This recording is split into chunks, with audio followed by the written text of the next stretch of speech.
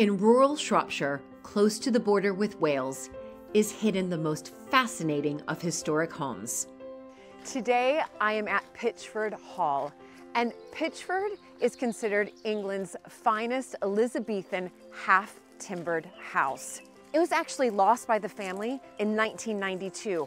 However, they managed to get the house back 25 years later. This is an extraordinary story of heartbreak and stoic determination. Thank you very much. Cheers. With her husband James, Rowena Colthurst, whose mother inherited Pitchford in the early 1970s, has worked tirelessly to get the family home back. But now they're faced with the enormous task of recovering the building from years of neglect. This is incredible. When I think of England, I think of green and houses that look just like this. Of course, it pulls at my heart because Hinchingbrook, we had to do the exact same thing. The house was sold in the 1950s and lost. This family, Rowena and James, managed to get their family home back, and I can't wait to find out how they did it.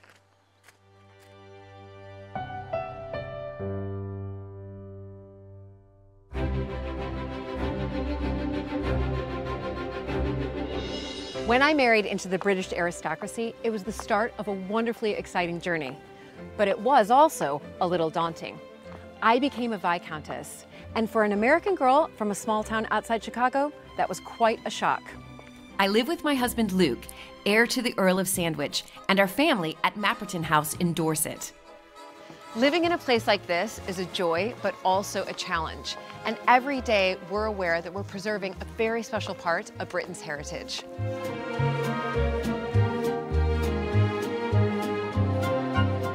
Mapperton has opened up an extraordinary new world for me, and I can't wait to share it with you all.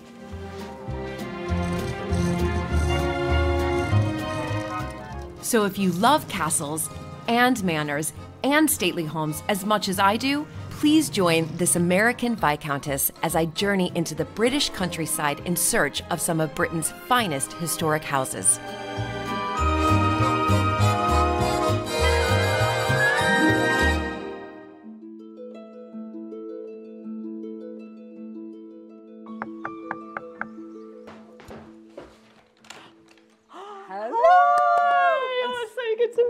So nice to meet you, so nice to meet you. Hello, I'm Julie. This is Edward. Hi, Edward. Hi, so, and who's that? Doggy. Doggy? Love it. Welcome. It's amazing to be here. Are you going to show me around as well? Yeah. Yep, perfect. Oh my goodness. At the heart of the house is the Great Hall, where Rowena vividly remembers her mother's presence and tells me how the house was lost to the family in 1992. We used to have a settle here where my mum used to love sitting. She'd be draped in cat, sitting there as close as possible to the fire. And that was basically a roaring of laughter, smoking lots of fags. I mean, absolutely outrageous. She was such a character. Oh my goodness. I can picture her there right now. That's amazing. So you obviously grew up here. And then in 1992... My parents just literally, it felt like overnight, suddenly told me they had to sell Pitchford, and my mum was the first person in the entire history of Pitchford since, you know, the medieval times to ever have to sell. And so it was absolute disaster, but they were Lloyds of London victims, yes. Both of them, same names in the disastrous syndicates. I mean, it happened so fast, I couldn't believe it. Oh my goodness. So when they called you and told you, well, I mean, do you remember that feeling? I remember it so well. I mean, James would tell you as well. I was sitting on the windowsill in floods of tears. And the incredible thing was my husband is just as passionate about Pitchford as I am. Obviously, I was lucky enough to grow up in this idyllic house. But he immediately is a very positive person. He took me to this old oak tree and we made a vow there and then that we'd try and do everything in our power to get the house back again. Oh my gosh. And it took us 25 years of trying and trying and trying to get the house back, and here we are. And here we are. Oh my gosh. I mean, Rowena. So, I mean, and to see Edward and Serena and Georgiana growing up and having the wonderful opportunities that I used to have, that's what really moves me. And people have been unbelievably positive, and it's such a story of hope, and it's been the most incredible experience. Oh my goodness. So you spent with James 25 years doing everything you could to get this house back. In 1992, after valiant efforts to try to save Pitchford Hall for the nation, including debates in the Houses of Parliament, nothing could be done. And in September that year, the hall was sold. So there was all the contents had to be sold, so Christie's were kind of all over the place, like putting stickers on all our things. James and I were here taking stickers off. Meanwhile, my parents have completely distraught and have gone off to Mexico. I mean, it was just appalling. Oh my goodness, Rowena. The house got sold, and in 1992 was probably the worst possible time to sell a house given the sort of state of the economy and everything. They sold it for under $1 million, like 700,000. I mean, nothing. They also had to pay back every penny we'd ever got for the roof, the 200,000. My dad had, English Heritage gave us an amazing 80% grant for the roof. We had to pay that back. And then all the contents got sold through Christie's. Through Christie's. And who bought it? So in the end, there were a few people who were interested, but the best option my mother thought was this Kuwaiti princess, because at least she had lots of money and she's talked a good game in terms of wanting to do lots of things to it. And she was, of course, interested in the stable yard, but she really wanted to loves horses, not houses, is my suspicion. Right. So she was here really for the stables. She really wanted the stable yard because she had an Arabian stud farm, and that was the thing that was really important to her. So she didn't want the land. So we kept the estate. She had a ridiculous situation where we had all the estate, 1,000 acres or whatever, but minus the house. From the moment the house was sold in September 1992, Rowena and James vowed to somehow, one day, get the house back. I really hope my mum would be happy to see us here today. Oh my gosh, she must be, jumping up and down for joy in greener pastures. I mean, that is what a story that you got. I mean, but just the determination that you and James had to get this back. Pitchford traces its roots as far back as the Roman period, and you can really sense the layers of history here. Out on the estate, there's a special place where Pitchford derives its name. So basically this is the kind of most incredible thing. There's a natural phenomenon of pitch, like black sticky bitumen, you won't believe this, seeping up through the ground, and that is why it's called Pitchford, because when I show you this incredible pitch well, it's next to the forge, and I was always told that it's a sacred place, and that's why there's this incredible aura of goodness around Pitchford. Oh my goodness! Here we go, this is the pitch well. I think that's an interesting thing. This one piece will make 52 layers. Watch on mobile devices or the big screen, all for free. No subscription required. But it's so cool. So I still get excited by this every time, and I've done this thousands of times. This is the pitch. Wow. Basically this. Yes. You're going to see, look, can you see? Can you see there's so much of it? There is. Don't you think this is crazy? And it's just, and if you smell it. It smells oil. Oil. That's It's exactly right. Natural oil. And they think that. So there is a lot of Roman stuff around here because we have a Roman road going through the estate, and we're part, a tributary of Watling Street. Right. And they think the Romans would have got so excited when they found this pitch that they might well have built a temple under the church. So we don't know for sure. So that's another thing to be discovered, layers of history. Yes. And so there we are. This is the pitch well, but is the pitch everywhere, or is it just here? Just here. Just literally here. This is it. I'm always fascinated by how these houses have their names, the origins of them. And so the pitch there, and then we're coming up to the ford here. The ford, and then there's the Pitchford family who were here in the medieval times, and the Pitchford church was built by one of the Pitchfords, and the Pitchford medieval house is under the Tudor house. And there's a crown post in the attic that I'll show you that proves that it's the medieval house that the Pitchford family used to live in. So we feel very much that they're an incredibly important part of the... Of course, well, of the story. So underneath the house that I see now, this Elizabethan half-timbered house. Underneath is the medieval. The guts of the, you know, a proper kind of open fire, the classic medieval hall. Wonderful. Yeah. And then when exactly was the house that I'm seeing now, when was that built? Yeah, so my answer, so there was a rich wool merchant called Thomas Otley. So in those days they could make incredible fortunes in wool, believe it or not. And he bought the house, in the estate in 1473, but obviously didn't start building the house really until about 1549, I believe he started.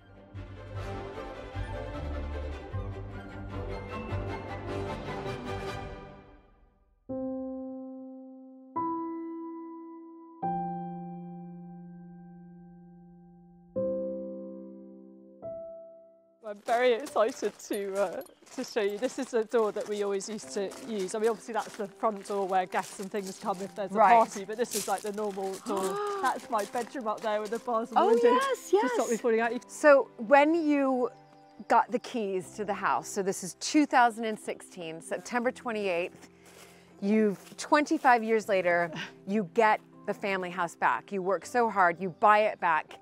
And is this the door you went through, or was it, what happened? No, so this is the door, and basically, I bet I was shaking so much, as you can imagine, that I couldn't get the key in the lock. And then I was like crying, half with joy and half with laughter and half with, I don't know what emotions were going on. It was absolutely crazy. But I was like literally shaking. Here we go. So come on in. So this is, oh my God, my usual front door. These are the stairs to my bedroom, this wonderful cantilever staircase where my mum kept all the millions of tins of cat food for our 3 cats. So you walk in here, you get the keys. This is the very first room I went into. This is our old anti-kitchen. And this is, again, where we used to have breakfast. But the first thing I saw was obviously the ceiling had collapsed, and that was like, oh my goodness. Part of me is then thinking, having flashbacks, because basically this is one of my favourite rooms. It had beautiful copper pots and pans all around the room, all got sold at the Christie sale. We've no idea who bought those. This incredible, range, which is very similar to the one at Hampton Court. I don't know, there's so many different feelings, but the most ridiculous thing, and this is what really moved me, is there was a newspaper, my mum and dad's Telegraph newspaper from 1992, still sitting in here. It was just there. No. Time had stood still. No. It was insane. So you walk through here and there's this newspaper. And there's this newspaper, 1992. Oh. Just still sitting there. But just still sitting there. Hadn't moved, just where my parents left it. As we explore, what's clear is the enormous project Rowena and James have on their hands. But by opening up part of the house as a holiday let, they hope to fund the repair and restoration of some of these rooms in the former servants' quarters, which hark back to a different era.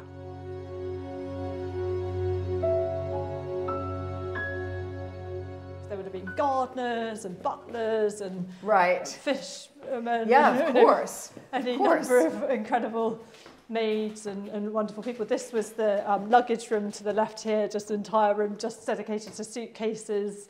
I am really embarrassed to say this used to be my kind of fun room, and I don't know what possessed me to paint it this colour, but as a teenager I thought that was the thing to do.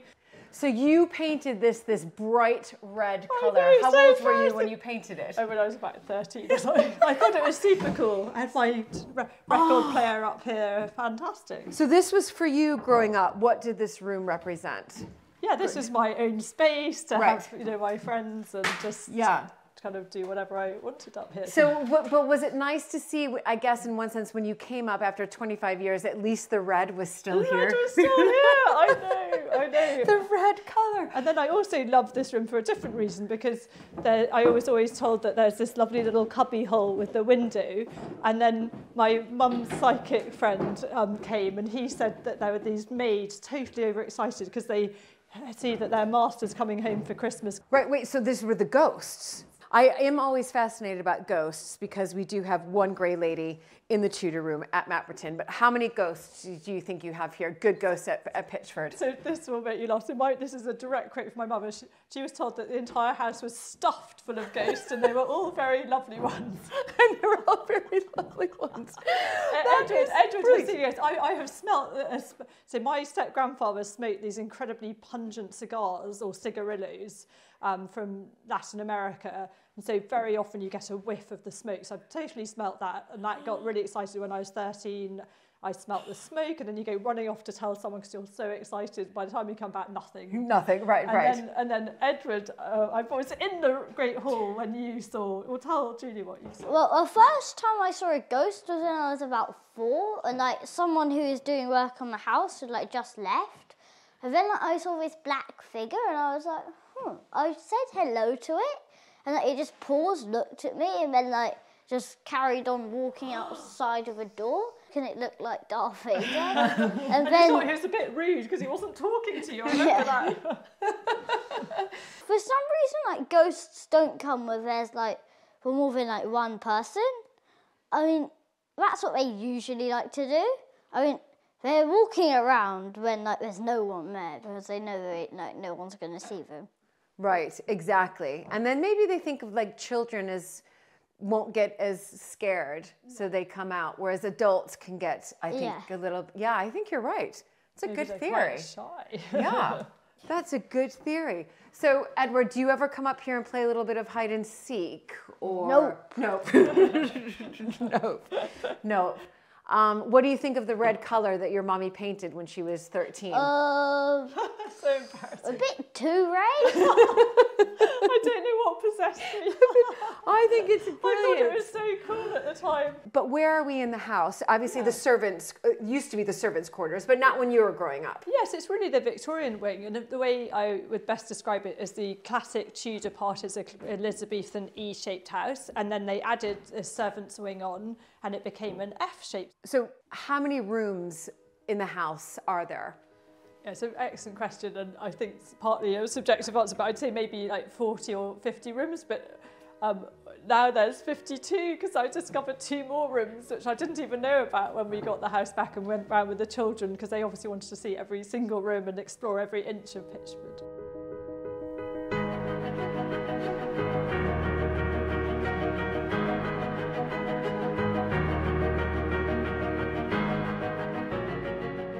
Careful of the dodgy floorboards. I will be careful of the dodgy. Look at this. This is what we. I mean, this is like. You see this? We've got an insane amount of work to do. The ceiling, yes, the ceiling everywhere. But there's something. I know it looks like the ceiling's about to collapse, but there's something rather beautiful about it. I completely agree. I mean, my husband's nephew got married at Pitchford recently. The first wedding we'd had since the house had come back. So. In 25 years, and Gabby, his beautiful wife, had wedding photos taken here, and they looked fabulous. Yeah, it's very, I mean, you know, this is what people want. They want this sort of rustic, run down, shabby chic. The ceiling's about to fall through, but this obviously is a lot of work, though, when you want to. Yeah. No, I mean, it is a huge amount. This is a massive amount of work. All right, so what room are we heading to next? Really, really want to show you this special room. So this is what I was always told. My mum was always fascinated by all the ghosts and everything. We always had lots of wonderful psychic people. And so I was always told that this room in here is unbelievable. It's got the lady. I can feel it. It's got especially. You always feel like I can feel that. Energy. I feel. I'm walking into the room now. It feels different, doesn't it? Oh my God! Everything's tingling. It makes I can feel it. So bizarre. Is this weird? It's so bizarre. So the lady who's in here was like the head servant lady, and she was just apparently this life force, incredible woman, power, positivity, and she loved protecting the house. And apparently there's an aura of goodness that protects the house. Oh. And this is you can actually feel. You can feel it. Energy. You can feel it, and I love that the room is this pink color too, because it's sort of a happy color. Well, it is a happy color. That looks fun. This looks like an old fuse box here. I heard the clicking, and I had to look over. It's an old fuse box, obviously completely detached. That looks like a fun project. I think that you can already tell, I've only been here for half a day, and I can already feel the good energy, not just in this room, but all around, you can feel it. And my great aunt taught me to do water divining, and there's just so many incredible things that happen in Pitchford.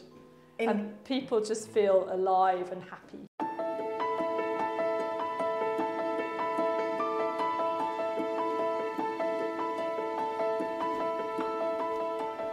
I'm just about to meet Rowena and James, and it's a beautiful day. I can see that they're waiting for me there. Oh, they're so lovely. They have some wine waiting for me.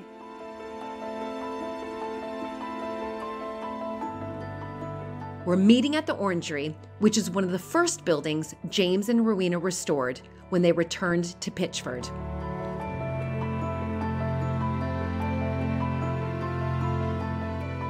Can I first, I'm gonna do lots of these, so I'm gonna do one right now because I feel really honored to be here, I have to say. And just, your story is, I mean, it's one of a kind, remarkable story. And it really sort of tears at your heart when, you know, when I was walking around with you today. Yeah. And just, I think we can hardly believe it ourselves. do you still feel sort of 5 years on? We do. You still kind of pinch yourself at times and think, look, you know, it's been 5 years, but that, you know, I think it's really important to have that sense of excitement and keep on having that sense of excitement. If we ever take Pitchford for granted, that is a complete disaster. So yes, but you do now and again have to remind yourself of that initial kind of excitement. Yeah. When Rowena walked through the door, you know, after 25 years. Yeah, you made this pact. You were going to do everything you can to get Pitchford back. And those 25 years, can you just talk me through really the ups and the downs of it? And did you really feel you could do it? Look, I think there were absolute times when we thought we can do this. And absolute times when we thought it's just never going to happen. Not open hell. So it went in kind of waves. Sometimes we felt kind of confident there were things that would happen. Right. Sometimes we'd hear kind of gossip from, you know, let's say the village or something, and it looked like it was possible. Right. And other times, yeah, we just thought it's never going to happen, and we should forget this kind of dream. But we never quite did. Yeah. We always knew the estate was a brilliant platform to kind of launch, you know, potentially a bid for the hall. So we spent those 25 years building up the estate, doing up derelict buildings, farm buildings, and turning them into kind of holiday cottages. Yes. Trying to make, you know, essentially the funding that would then make going for the hall kind of possible. So yeah, we did. We spent 25 years just building out that position. Right. And then it eventually happened. Yeah, and working full time, both of you. Oh no, that was a really important part of it. We spent most weekends out here, and what was absolutely brilliant is so many of our friends were part of that hope. So they'd come up. We'd start off with the lodge. My mum let James and I have the lodge as our weekend thing, and then we eventually turned that into a holiday let. That was the very first commercial thing when my, you know, after my parents and everything. But the joy of the friends willing us on is what I was thinking about, the impetus and everyone rooting for us basically, which was really special. Yeah, no, I mean, again, it's the most remarkable, you know, story of saving and getting back the lost family home. Well, cheers to both of you, because this is just the start. I can feel that, and I cannot wait to explore more and see what you both have done. Oh, thank you very much. Cheers. Thank you.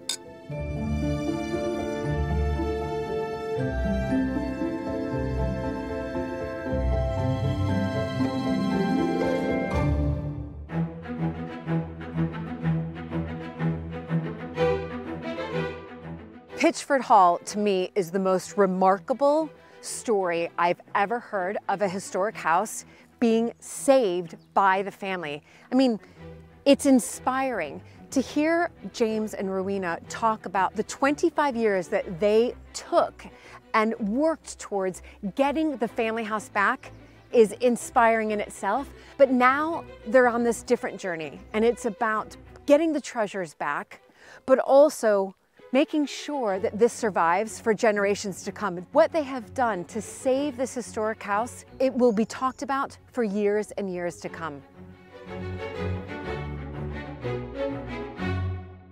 Pitchford Hall is layered in history, with much of the building constructed in the 16th century, during the Elizabethan era, when this beautiful half-timbered style was the height of fashion. I attended the first day of the sale. There were 2 days. There were 2 days, and I went to the first day. and I mean, everything, pretty well everything was sold on that day, and everything would go out. Let's say that lamp or the cork cupboard would go out of that door, go into the marquee, go to the auctioneer's kind of thing, and the gavel would come down, and that was gone. And this is our kind of Bible of what happened in 1992 in terms of the Kit Christie's catalogue. Right. And how many items are there? I mean, it's a thick book. Yeah, it's a that huge is book. Thick. So how many items in total? 1,047 lots. 1,047 so that's why it's 2 days. Oh my goodness, that just gives me chills. It was a bizarre atmosphere of, in a way, it's quite a social event because people were interested in what was happening at Pitchford, and you had hundreds and hundreds of people, and everyone in a sense wanted to kind of own a piece of Pitchford. You're on a treasure hunt now. You've got the house back. Yep. You know, the house itself, the walls of the house back. It's now starting to fill it with the treasures that it once had. And what has that process been like? Yeah, look, a treasure hunt is absolutely right. That's exactly what we feel. And I look at a piece of furniture just over there, and that came back from Shropshire. It was about 20 miles from here. It was owned by a woman who was downsizing, and she wanted it to go back to Pitchford. So, you know, every room I go into now, I can see these objects from the treasure hunt that have returned. How many of the 1,047 objects do you think you now have in possession? I think it's probably only about 50. So there's a huge treasure hunt ahead of us. For James, of the 1,000 or so pieces still to find, there's one in particular which he would love to see back at Pitchford. There are a number of items that I feel really important to me, and there was one that was the cabinet table. So it was in number 10 Downing Street. It was used as Gladstone, the Prime Minister, as his kind of cabinet table, and it was given to, I think it was through the Lord Rosebery family, and Lord Rosebery family was a British Prime Minister, and his daughter owned Pitchford, Lady Sybil Grant. Oh yes, so that feels like, I'm very interested in politics. I work in politics. Yeah. Having that cabinet table back is really important to us. And there's one painting by the early 19th century artist James Ward, which would have pride of place back here. So it's only really good painting that has kind of Pitchford Hall in it. Now it's also got a horse, a beautiful horse, but obviously we're interested in Pitchford Hall. And this is it, in Christie's catalogue, by James Ward, painted in 1822. I assume, and I'm not sure if the artist ever came to Pitchford because it's a slightly different landscape, but I assume he kind of romanticised the landscape. But the importance for us is just a wonderful picture of Pitchford Hall with the smoke kind of billowing out of the many chimneys at Pitchford. Yes, but this horse, this is for me, this in one way or another represents the Kuwaiti princess. It does, it's so true. And it's all of a sudden the horse is looking on. Yeah, it's startlingly, it's incredibly ironic because it calls, the painting is a Bear Arab horse, and it looks exactly like the horses that the previous Kuwaiti owner had at Pitchford. And you're absolutely right, it's looking slightly askance at us. As word gets out that James and Rowena are on a treasure hunt to restore the family collection to Pitchford, people have come forward with some of the pieces sold in 1992. And there was one particular lady who said, look, I've got the painting, let's work towards you kind of getting it back. And these things take time. Yes. They're not necessarily easy. And the funding wasn't there. We didn't have the funding to pay for that painting. And amazingly, I did during lockdown, like you did. We did a few kind of virtual tours, and there was a man from Texas, from Houston in Texas, who we did a virtual tour with, and I mentioned the importance of the Jenkins and Barb painting to Pitchford, and he said, "James, I'll buy it back for you." No. Yes. And you've never met him? But he just said, look, James, I'll Oh my I'll give goodness. you the money. That just gave me chills. That is incredible. So do you have, where is the painting now? We are going to hang it. Hang it? Yeah. Okay. Is it here? Yeah, it's in the porch. So I get to, can I help a little bit? Yeah, no, well, I'd love you to. I'd love you. Oh. Hey, we need it. It's quite big. It's quite a big goodness. painting. I am so happy I'm actually here on a day that, you know, a treasure gets to be hung and be seen. This is it, everybody. The moment has arrived. One of the big treasures is just about to come through the door and we're going to hang it. And this is so exciting for me and for James and Rowena. An incredible, incredible story of a treasure being recovered. Yay! Here it is. This is so exciting. Oh my gosh. Here we go, Julie. Wow. Holy cow. Oh my goodness. How do you feel right Well, look, we've spent 5 years trying to get this painting back in to the hall, and it hadn't been in. This left in 1992. Okay, we're just going to hang it in the drawing room. Yep, in the drawing room. Very gently. Beautiful. Oh my gosh, it's giving me chills. But it's such a prominent Yeah, painting. Okay, shall I? Take one of those that Yeah. I might learn something here as well, how to hang. Well, Rupert's the expert, and has helped us kind of hang all the Yes. paintings in the house. Now, do you want me to help at all? Do you need me to hold anything? Yeah. Yeah? Just stabilize it would be Okay. Let me just go great. here. Thank you. Yeah, of course. Ready? Yeah.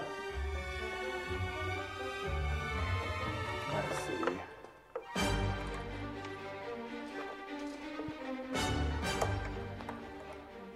Hang on, let me double check. Yeah. Be on that J hook. Yeah, that's good. Okay. Oh my goodness. It's level. Can I let go at the bottom Yes, here? yeah. You're fine. I know, you just... Oh my goodness. Okay.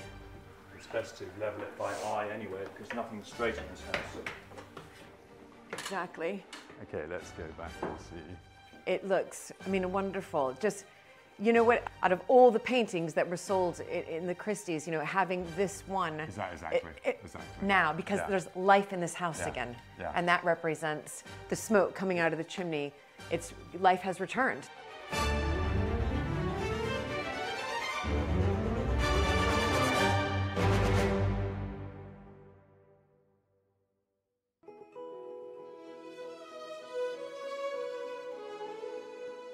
Then, I meet up with Rowena to visit someone very special who has kept the spirit of Pitchford alive for over 30 years.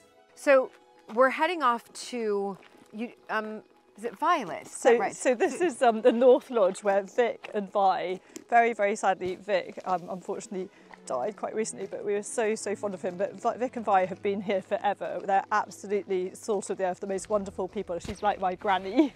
And they used to look after us in the good old days when we had Pitchford. So they know my mum and dad. They call my mum Mrs. C, my dad Mr. C, and they're just brilliant. And I can't wait for you to meet Vi because she's such a character and she knows everything about the ghost, my parents.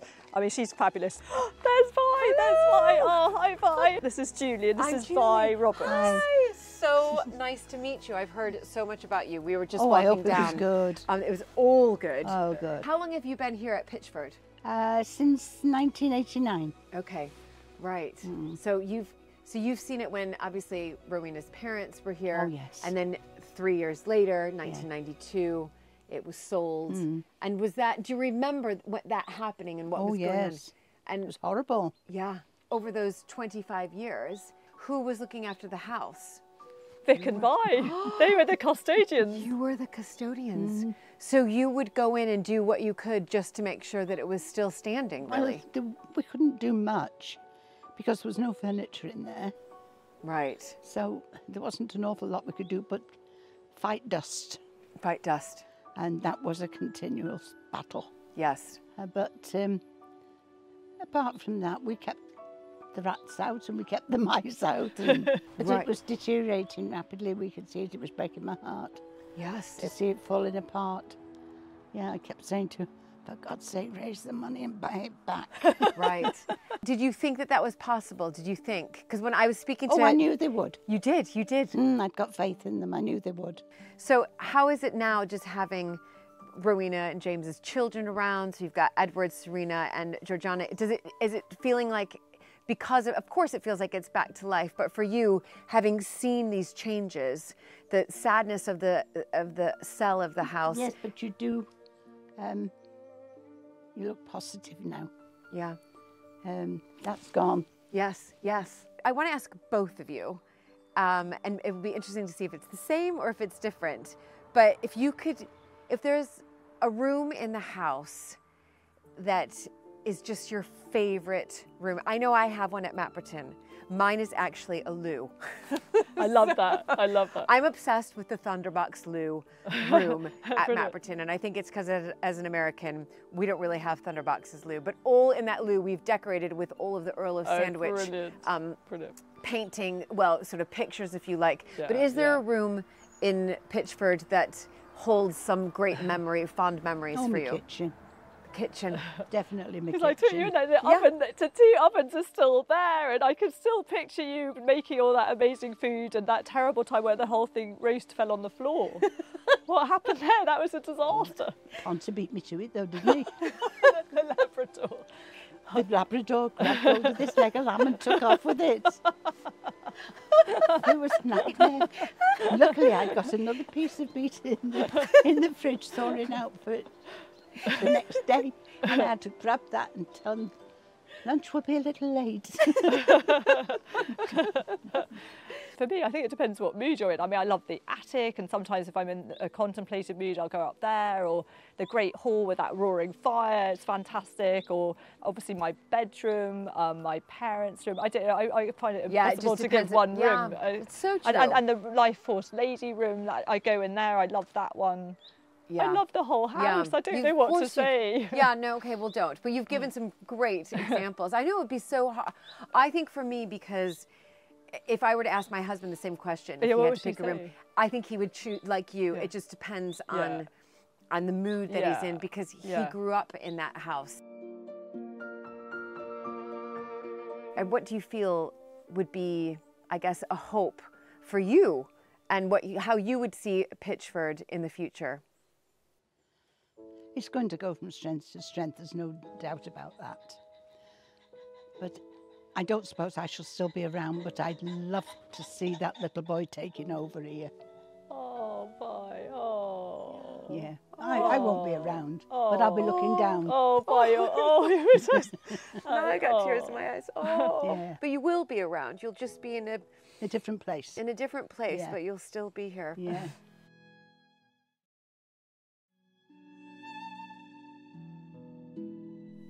Pitchford Hall is layered in history, with much of the building constructed in the 16th century, during the Elizabethan era, when this beautiful half-timbered style was the height of fashion.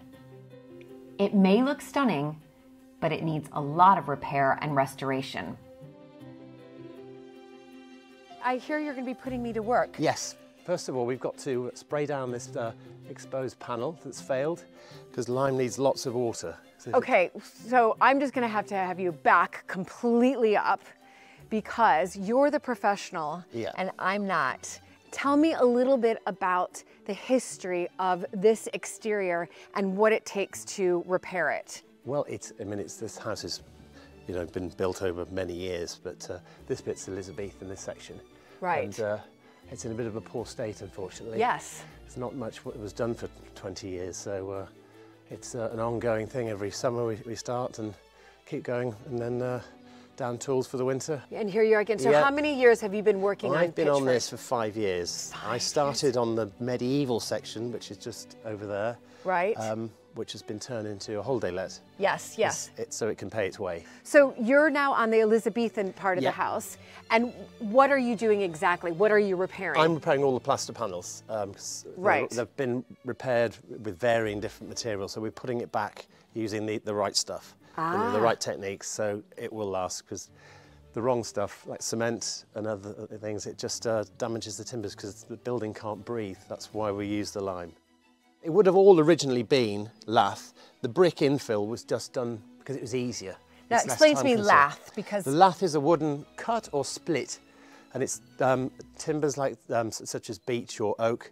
That's split, and you leave the small gaps, right, and then you press the plaster in, and yes, the plaster falls through the back, and we call those snots. Okay. They droop through, and then once it sets, that's the key. It goes rock hard. And it goes rock hard. And you build it up over layers. Right. Whereas the brick infill there was done much later because it's easier. Because each slat has to be nailed in, and it's so. But the problem that you have with the brick is it puts a lot more weight on the building.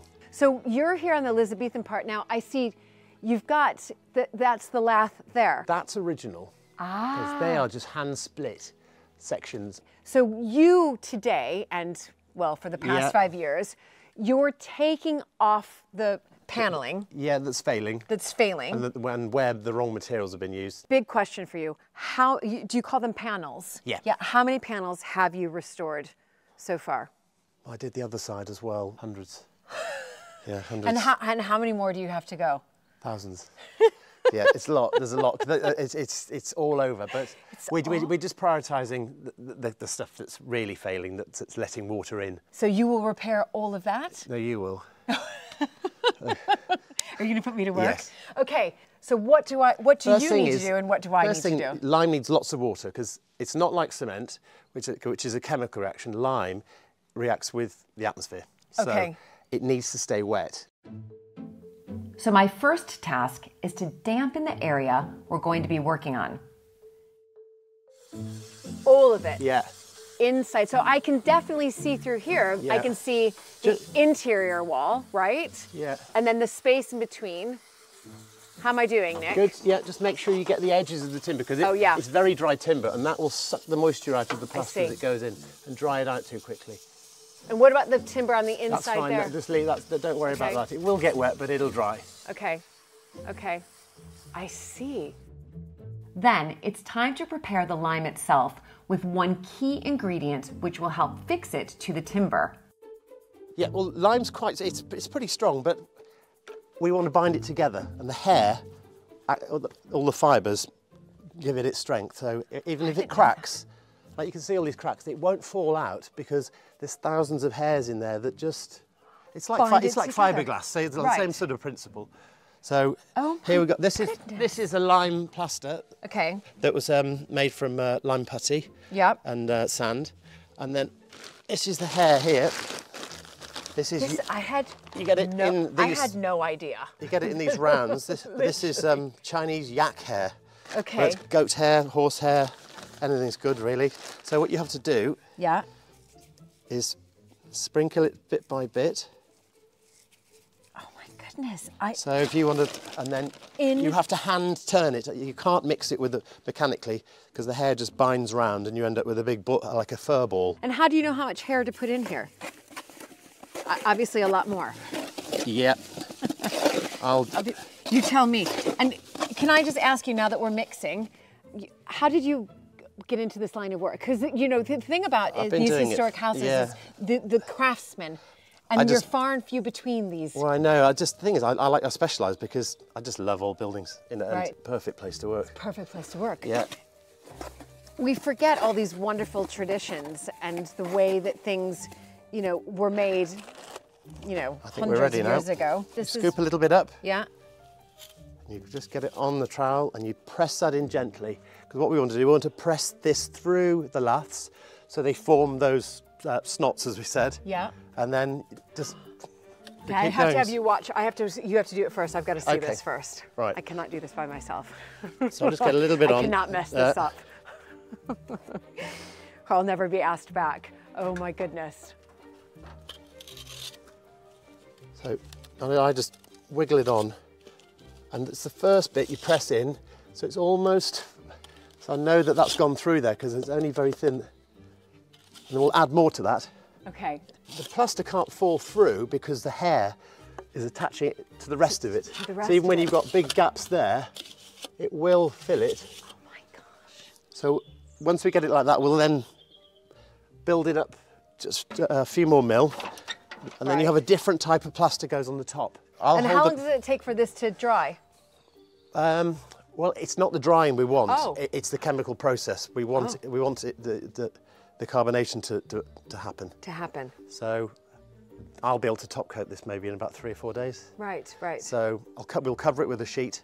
We'll wet the sheet too, because we don't want it to dry. Because if it dries, it cracks, and it literally will start to fall out. Start to fall out. Yeah. I see. All right. This is why people use cement to cut corners, because it goes off in a few hours and it's hard the next day. Right. Whereas this takes 3 to 4 days. You can't rush it. Right. Right. So I'll hold that. Okay. That's your. Okay. Oh dear. Okay. Don't worry. I can't mess it up. I'll put some on your trowel for you then. Okay. This is, I have to say, one of the most exciting things I've done. I know that sounds crazy. So, like I said, just tilt it up when you get it on there, just. And go up above here, yeah? Tilt? Yeah, and just gently push that up, that's it. Perfect. All right. And that's it, and you keep adding. Okay. And you build up the layers. Oh, it's, you know, it's wonderfully soft. So do you want me to go up? Yeah, keep going. This is so much fun, but thank goodness I'm under the careful guidance of Nick, who specializes in these traditional techniques. This has got quite a lot of hair in it because we've got some big gaps here, and you can also use it to repair the holes in the timbers. So we'll add even more hair because then this can be coloured and stained to match. It's quite satisfying. It is. It's really satisfying. Sorry, that was a bit messy. No, there's no messy is fine. Okay. Yep. Okay. Oops. Gosh, I want to make it perfect, but I guess it doesn't matter. Sign your name in it, put your initials. Can I? Yeah, yeah. I'm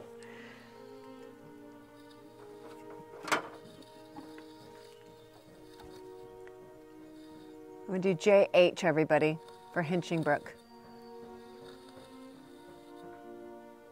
Somehow Hinchingbrook needs to live on, so I'll sign it with JH, Julie Hinchingbrook. Oh my gosh, thanks. Thanks, Nick. It's rather exciting. It's left for 3 or 4 days, then another layer is applied before it's covered in 5 coats of lime wash. You certainly need to be patient in this job. What we were just doing over there is this finished. When I apply the top coat. When you apply the top coat, that is that finished. And then you have to cover it up. It's three processes really. It's base coat, top coat, and lime wash. And lime wash, okay. Now you have, these are all covered up here. Yeah, it's because it's sunny and it's hot. Right. And again, it's just like the lime wash, because it's made from the same stuff. If it dries too quickly, it fails. It fails. And this will be soaked tonight with water, so. So you'll soak it again with water. So should we pin this one back up? Yeah, tack that up. And these have all had the same first coat down here. These have all been first coated by you throughout. Yeah, they were done today. Right. So how much, so those were, you've done one coat, and then how long do you have to wait to do the next coat, and then the next coat, and then the next coat, till you get 4 to 5?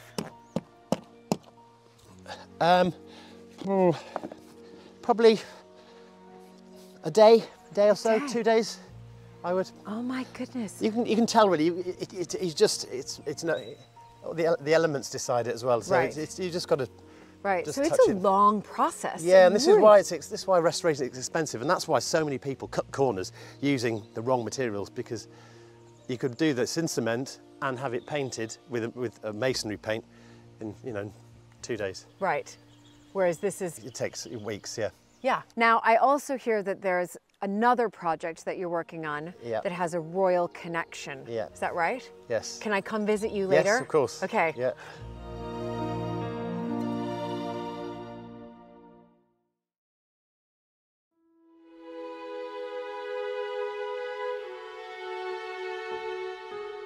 One of the things about historic houses is that they usually come with a lot of other buildings. And back in the day, those other buildings would be used really for the family or for the staff, but times have changed. These historic houses have to find new ways to generate income.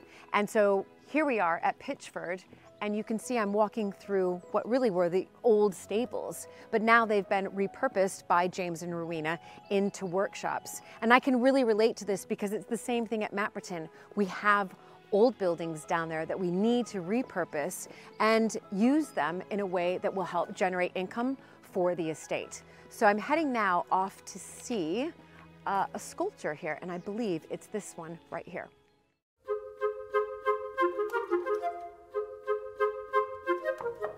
Hello. Hello.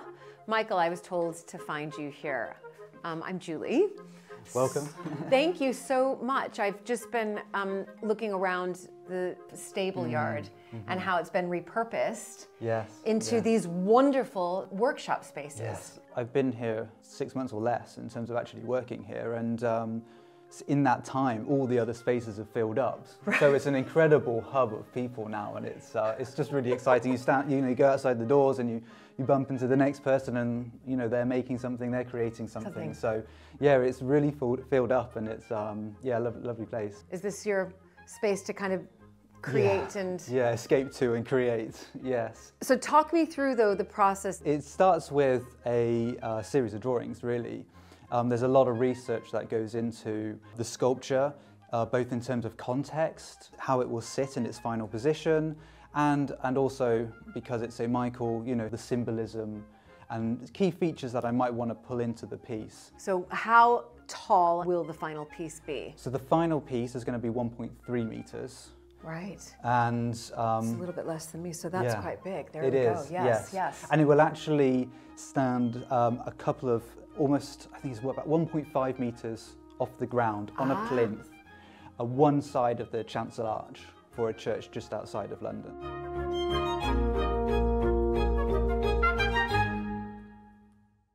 There is such a creative community here at Pitchford, and wonderful spaces still to be developed and restored. Where are we now? This is where the farrier used to operate. There is talk of getting someone in to come and do and get it working again, but it actually does all. There's a small hole. Look at this bellow. Is that a bellow? Yeah. Oh my goodness. Excuse the scaffold. Oh my goodness. It was operated by Harry. No. And look at this. It needs tuning, but it does work. Here, I'm going to give Harry's bellow a blow. Oh my gosh, I've never... Do these still exist, these big bellows? Rare as hen's teeth. That's what I was about to say. Oh my goodness. This is incredible. Yeah. Oh, and that's the bench for... That's for... there would have been an anvil in here as well. Yes. That's a very heavy duty. Right. So this is an opportunity for an artist to come in here and... Yeah, and maybe do courses in metalwork. Courses. Fantastic. That was fun. All right, I see some bits right there. Yeah. That makes me think... Lime washing. We're on to do some more. Yeah. So where are we heading to now? This is a treehouse. Okay. And noted to be the oldest one in the world. What? The oldest treehouse in the world. My understanding is that this was Queen Victoria. When she stayed here? Yeah, when she stayed here. She stayed in the main house and she took tea here. Yeah. And it's the oldest treehouse in the world. It is. And we're going to repair it. Well, it's been unsensitively repaired in the past, so... So you've got the scaffolding up, I see. Yeah. Fantastic. Similar work going on as down at the main hall that we saw earlier. Ah, so you've got... Remind me what the... That's lath. Lath. That's new stuff I'm putting in, because someone had put steel mesh and had used cement. So I've removed that. The tree. Up. Oh my goodness! And why is there metal? There's lots of holes. I mean, it is like a zoo in there. There's that many animals living in it.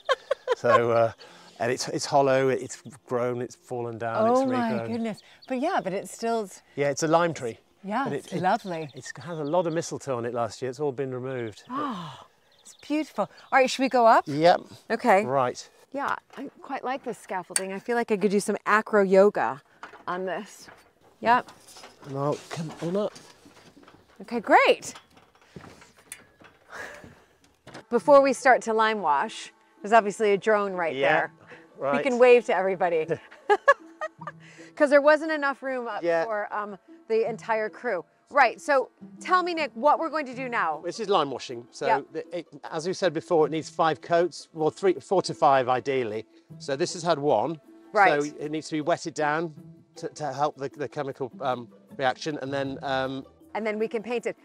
Before we start, the one thing I do want to point out, which I think is fascinating for me to see, and I think probably for everybody else, is that you almost have the different stages here. Yeah. So you have the This is oak. Oh, this is oak, right. From the estate, and then these are stainless steel screws. Yep.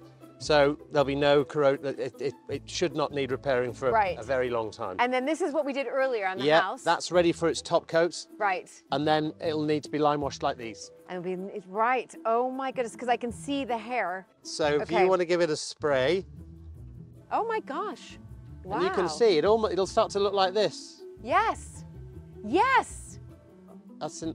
So you have 4 more coats really to do. That's it. Is that enough? Yep. And then this is the lime wash. It's like the consistency of, like I said, single cream. Yes, it is. It's exactly like single cream. It does flick everywhere, so be careful. Okay. And then I work from the top because it drips. Right. Don't try and work it in too much because you can remove. What has already, because it's wet. Yeah, because it's the other one's still reacting, so I do that. If you want to have a go. Okay, and you go side to side. Yes, and just let it run down. Okay. So you start from the top and work your way down. It doesn't matter too much if it goes on the oak, because when it's finished, we'll use a wire brush on all the oak just to clean it up. I was going to ask you that. So that will all. Okay. It's quite, because it's so runny, it's quite hard to not get it on. Yeah, it is so runny. And it looks like you're painting nothing. It looks like you're not doing anything. Weird. It has that lovely chalky look. Yeah. What do you think? Do you think I've done it? That's it. Should I hand you this? Do you want to go first? Yeah, we'll just reverse what we did. Okay, yeah.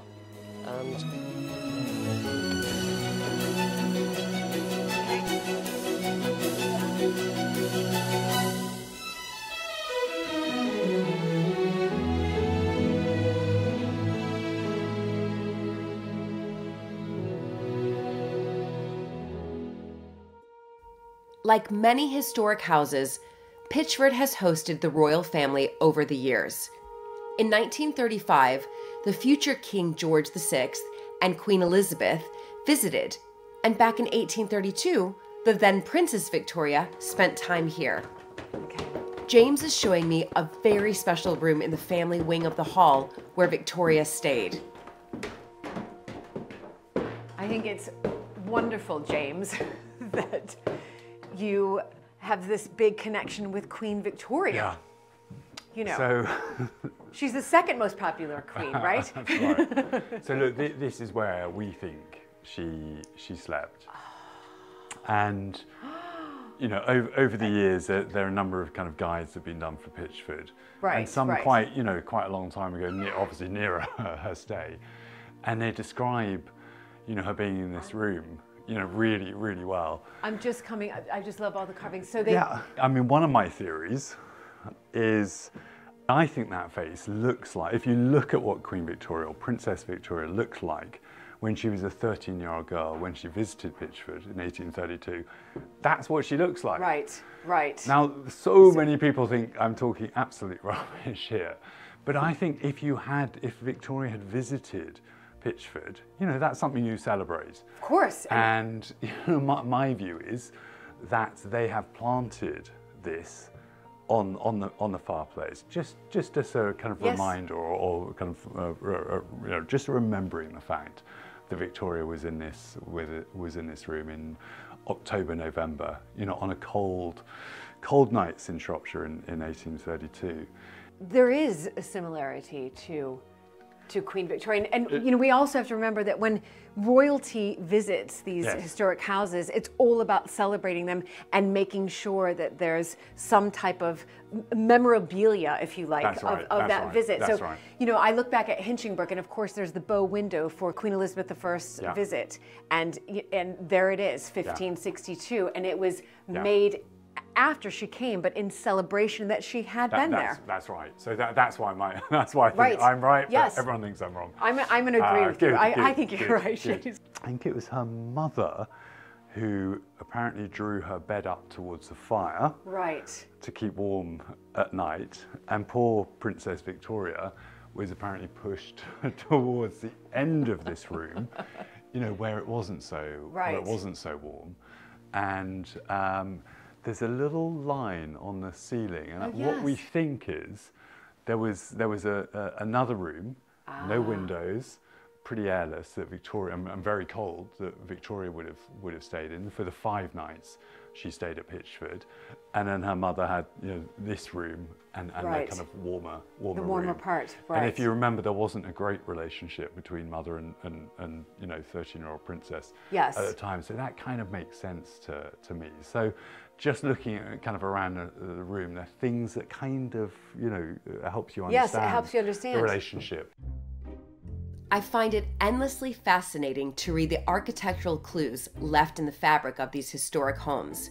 And at Pitchford, there is a rare secret room called a priest's hole, where visiting priests would hide during the English Reformation of the 16th century. Is it in here? Yeah. I mean, you try and find it, but I'll give you a bit of a hint that it's in this kind of broad area. But is there a door? There is a door. Yeah, there is a door, so and it's not a trap door. It's not in the floor. Okay. Okay. I've got it. I think. Maybe. You're doing well. There's a little lever to. Yeah, you're almost there. Yeah. Oh, okay. That's it. Oh my gosh. That's it. No. So this is the priest. Oh my gosh. So it's quite it's quite a large priest hole, or Pope's hole, as they'd be called. Go down. Really? Go down. Okay, yeah. okay. Yeah. I'll hold the trap door. Okay, hold me the trap door. Okay, everybody. I'm descending. The priest hole.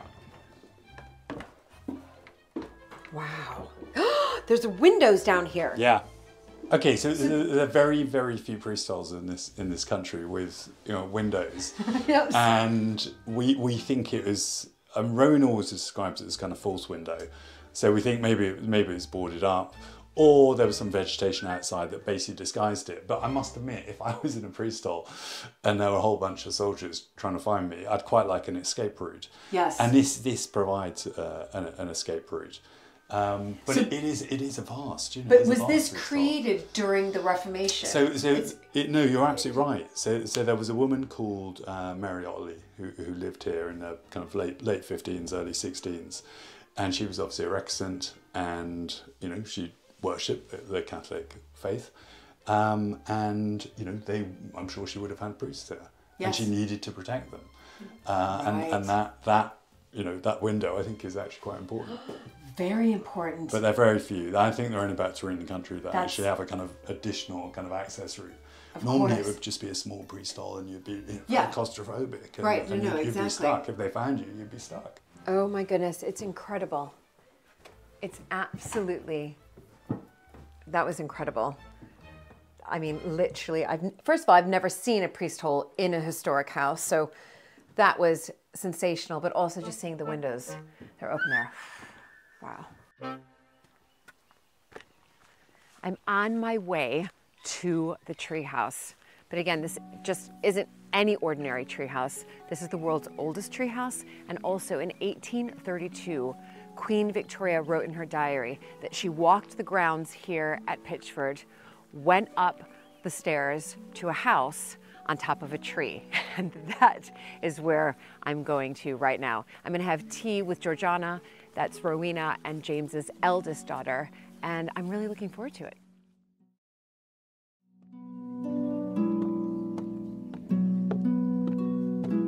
Hi! I gotta give you a hug. I've heard all about you from your parents, and then I also realized that you're the same age as my number 3. I have 4 children, and you're the same age as my number 3. So this is such a magical place. I've already spent so much time here and still lots more to do, but it's a magical place. It is, especially here, up in the trees. I know, it's incredible. So Queen Victoria, she was actually here, where we are now. While you're sitting, Queen Victoria was in this area. So on the 27th of October in 1832, she was on her tour of the realm when she was 13, and she stayed at Pitchford for 5 days and then recorded the whole stay in her diary. And she describes going up to a little house in the tree, playing the harp with Lady Louisa Jenkinson, who lived in the house at the time, visiting the old dairy, and so it's just amazing to see into the life of a 13-year-old princess. So was this treehouse already here?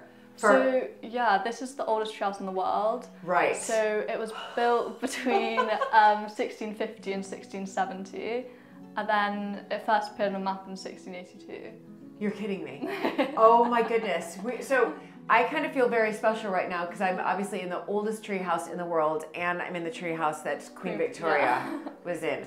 Yeah. So when you were growing up, obviously you were told stories about Pitchford. So because obviously when you were born, it had been sold. Your parents only had just the surrounding estate. But what other stories, you were told obviously the story of Queen Victoria coming here, and that this being the oldest treehouse in the world. But what other stories were you told of here at Pitchford that you can remember before you got the house back? Well, I've always been really intrigued because I would be hearing about this woman called Lady Sybil Grant, and so she was she lived in the house, but she didn't like the sound of running water, and she was afraid of being so close to the graveyard because of the ghosts. And so she converted the orangery, and she literally lived between the orangery and the treehouse. You're kidding me. No. So she didn't live in that. No, she completely moved out. Her husband lived. You can see his his room window through there. Yes. And she would communicate to him via semaphore, or a megaphone through the window. And then megaphone. And then occasionally they would meet for afternoon tea on the lawn. But every morning her maid would bring up her boiled egg on a silver salver to the treehouse, so she spent a lot of time up here.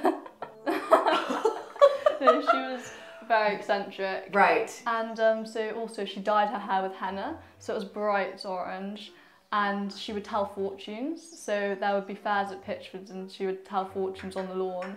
So you grew up with these stories being told to you by your parents. Yeah.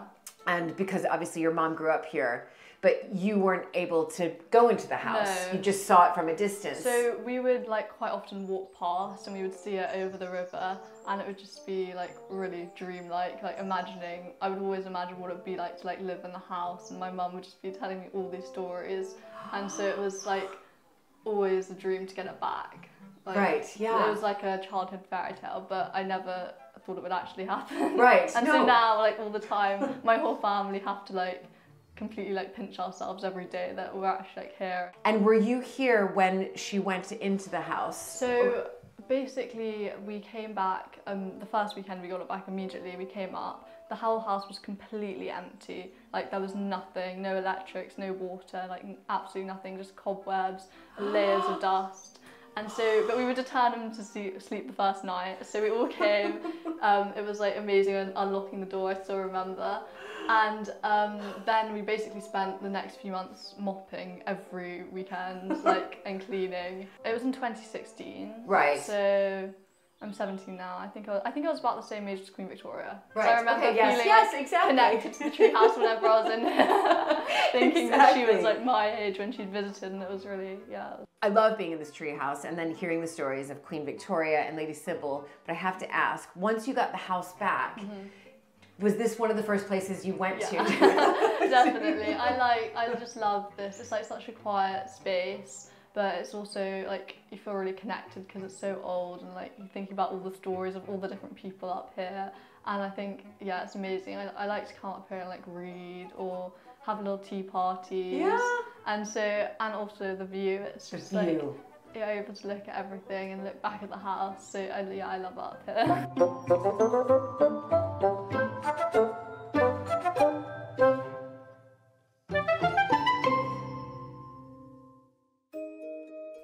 Now, I love a cold water dip. And for those of you who don't know about my love of cold water immersion therapy, let's just say I take every opportunity to plunge into freezing cold water. At Mapperton, we are restoring the 18th century pool with the generous donations from our patrons of Mapperton Live.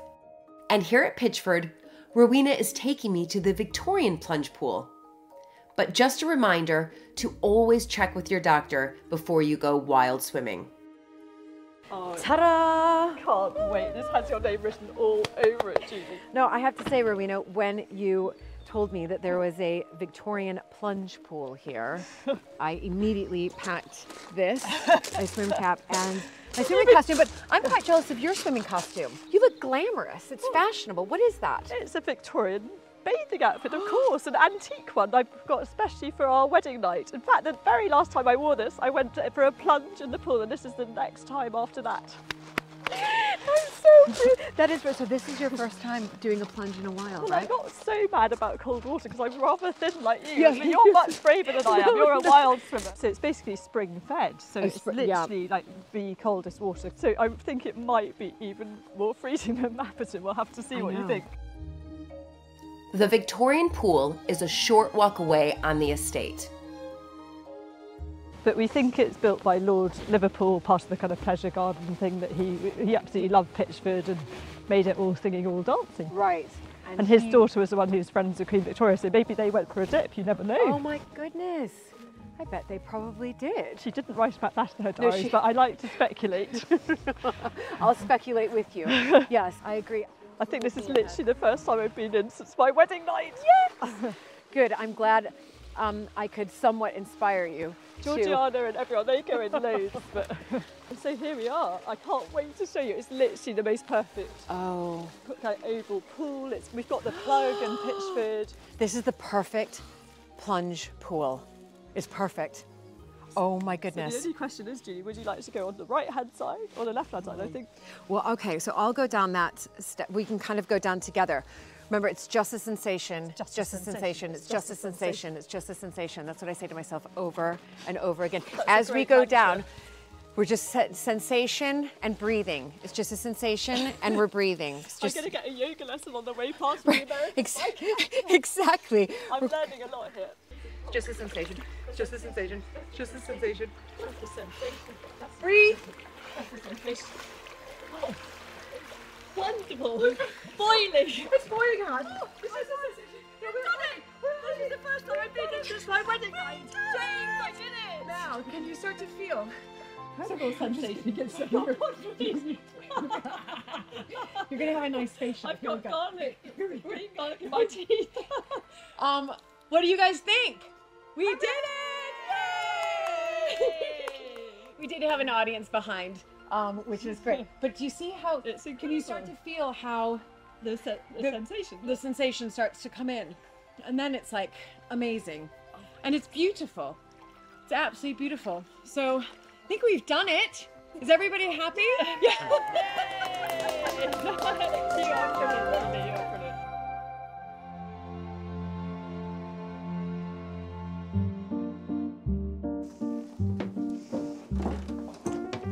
So excited to show you the attic, Julie. Oh my goodness. You know, this is what I love about these historic houses. There's always attics and secret places. What do you guys think of this attic for hiding? Or is it too scary? Too scary. Too scary. This is incredible. Let me ask first and foremost, when you came back in 2016 and you came up to that attic, was this at least okay, as in? More than okay. I mean, just so good to see it like this, because my parents spent 10 years doing the roof in the 80s, so the one fantastic, my parents' legacy was the house would have fallen down in 25 years if it wasn't for the roof. So to be able to come in here is very reassuring, and the green oak that was here originally, and it's just the guts of the house, isn't it? And as you can see from here, the other thing that reassured me was the bats are still here, and we had a plague of bats in the 80s, so it's nice to see the bats still around. The bats were still around. I mean, absolutely stunning just to see this, that these have really survived for, gosh, Almost 400 years. Yeah, yeah.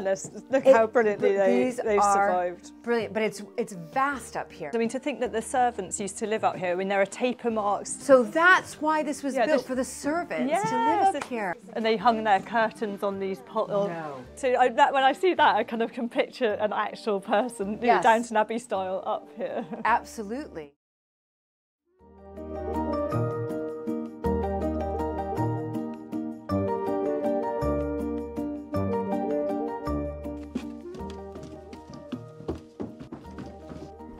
Great. It's literally like Alice in Wonderland Julie, up here. This is the clock tower that's so kind of prominent. You know, when you're on the south lawn and you're looking up to the house, and Edward's just testing it. So this obviously used to work. There's a mechanism which was just here, which is being restored at the moment, and then there these huge kind of weights down there and a pulley system. And the date of, can we find a date? I've already spotted it. What was it?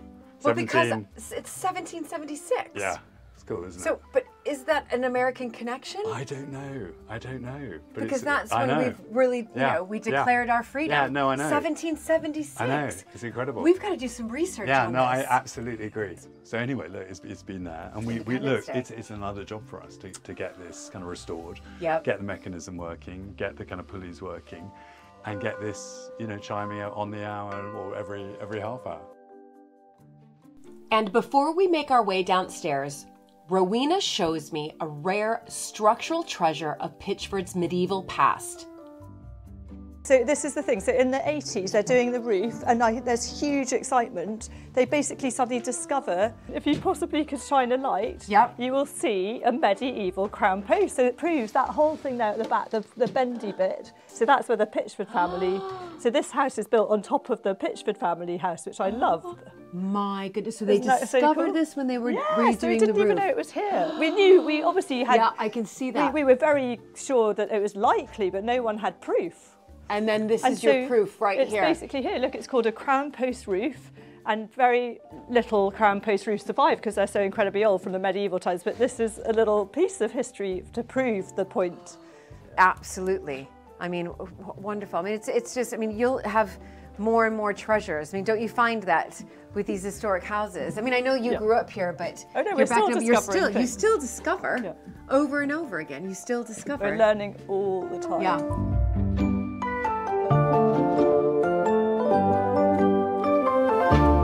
One of the first restoration projects the family took on when they moved back to Pitchford in 2016 was the summer house. No small task, as it had completely disappeared under a web of ivy and moss. Well, I can see here that you've repaired this. Yeah, you can also see all the woodwork. Oh, the woodwork. I wasn't going to say anything. That's right, so there's a bit more to do. But this is one of the big restoration projects that you have completed. And what is this called again? Remind me. So I call it the Pitchford Summer House. Right. And it's Edwardian. I think it's Edwardian. Yes. It's probably, we appear in Country Life in 1901 and 1917. Between 1901 and 17, it appears, the Summer House. And all these kind of red sandstone retaining kind of walls. Right. So quite a lot of work was done in the kind of early Edwardian ages. And this is, in my view, an Edwardian Summer House. So it's a huge transformation.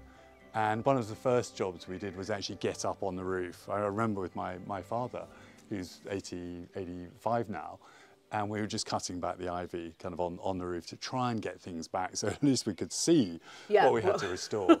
And the roofer has done a brilliant job. These are called Harnage stone slates. They're quarried about 3 miles away. Okay. They've got loads of fossils in them. They're absolutely stunning. That should give it 30, 40, 50 years of, life, hopefully. Exactly. And enjoyment exactly. for others. I mean, exactly. it is beautiful. But I know that this is not the only renovation that's been completed. Yeah, it's quite a big one coming up. That's right. Celebration. No, there is a big one coming up. And it was inspired by someone who actually lives in a historic house about 10, 15 miles away from Pitchford, called Round Hall. And he knew Pitchford very well when Rowan's parents own the house, and he came to us about a year and a half ago and said, you need to restore the library. You know, that's your #1 priority. And, you know, we've done it. And he came up with a design based on a garden in Hampton Court, a Tudor garden, right, in Hampton Court, and it's well, you know, you'll see it soon. It's quite wacky. It's quite wacky. Oh my goodness. Okay, I have lots of questions. Yeah, no, yeah, it's quite out there. It's quite over the top. I think it's absolutely brilliant. So when you got Pitchford back, what was in this library? So this was very derelict. It was one of the worst. It's one of the worst rooms in the house, actually. Right. So that was it. Oh my goodness, no. Yeah. Everything was gone, and this is what it looked like in 1992. You know, when Rowena's parents left it. So, you know, it was a nice country house library. Absolutely. And all the books were sold at the Christie's auction. And then, bizarrely, in the space between 1992 and 2016, all these book cases were stripped out. Oh. And we don't really know why. And that's why we ended up with, you know, a room that was, in a sense, a blank canvas, and allowed us to, you know, create this neo-Tudor Gothic library. A lot of people have said to us, if you have got a blank canvas, do stamp your own mark on it. You don't have to inherit kind of everything from other people's tastes, you know, Georgians, Victorians, Elizabethans, etc., etc. So we did feel we could maybe strike out in a slightly different direction, and we felt that, you know, this was a beautiful library, but we didn't really need to go back to that. But it was inspired by this man, you know, Hugh Kennedy, who you know, lives relatively nearby, and he said, this is where I think you should go. Yes. And these are fantastic. Yeah, I mean, those appeared about 2-3 weeks ago, and we had fun hanging them. Lovely. I mean, they're heavy. Lovely. But here, right heavy. here, and I do see on each of the bookcases, you've got different sort of coat of arms. So it starts with the Pitchford family in the kind of Crusader knight, and then it goes along to the Otley family, the Coates family, the Jenkinson family, the Grant family, Rowena's family, the Colthurst family, my family. Right. And we've even got the Kuwaiti princess. Do you? Marked there. Oh my goodness. So we felt, you know, she was part of that line from 1280. So we wanted to, you know, incorporate everyone's coats of arms.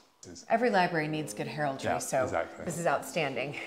It's fantastic. So there's obviously a celebration tonight. It's sort of the commemoration or the cutting of the ribbon. It's to thank, you know, it's to thank the volunteers essentially and the donors.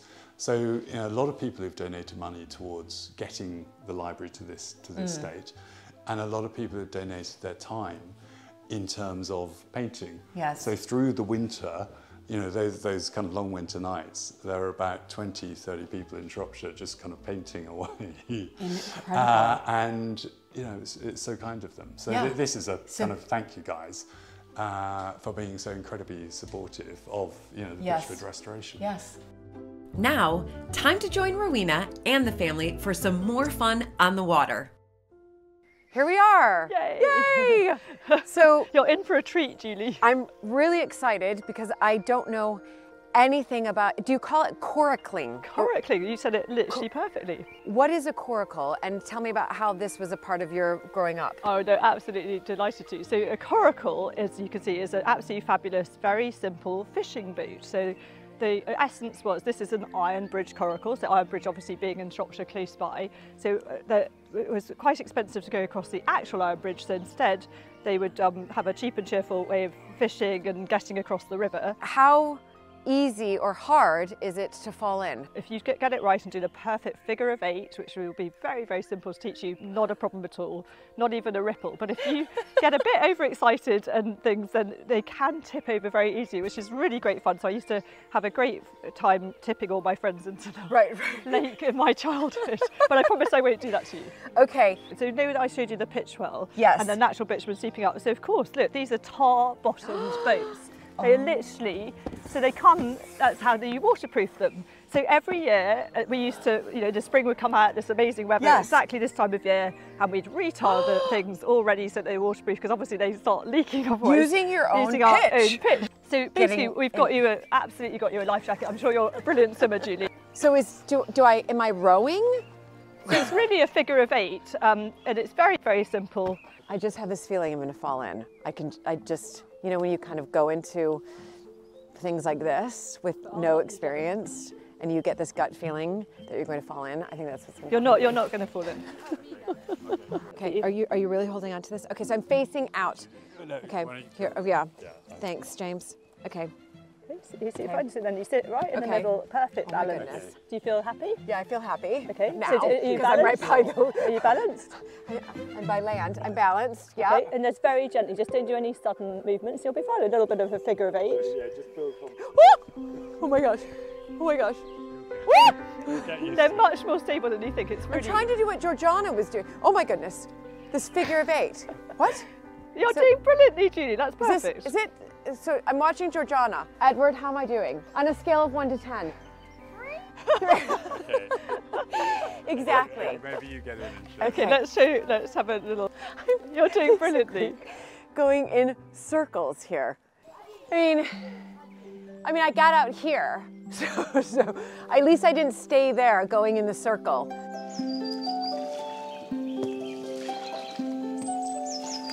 I have to say, I found this incredibly restorative. It's wonderfully soothing.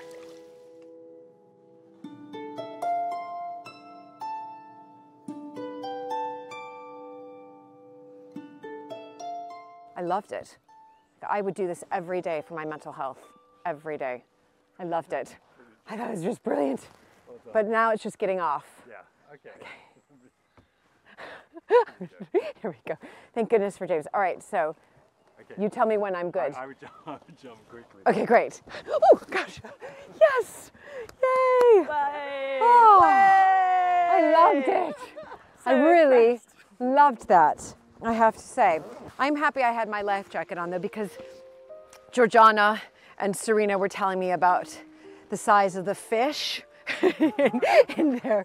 So I was happy I had this on. That was brilliant. That was so brilliant.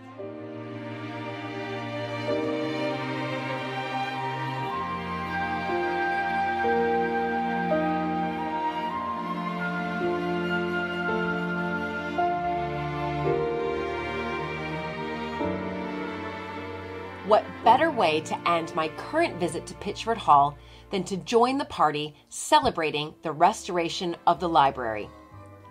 Just walking in here, you can't help but smile, because really this is Rowena and James's mark on things. They walked into this room in 2016 and it was wet and damp and empty and a clean slate, and they thought, rather than putting it back to what people expect us to do and what it used to be, let's create something that people will talk about.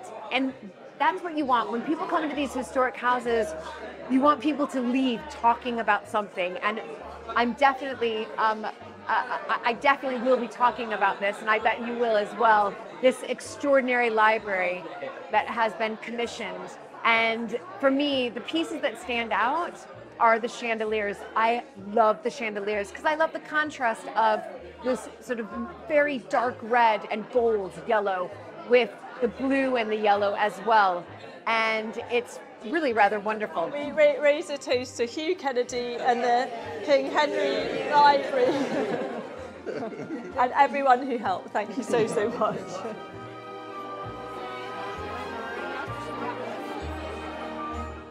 What an amazing time I've had visiting Pitchford Hall.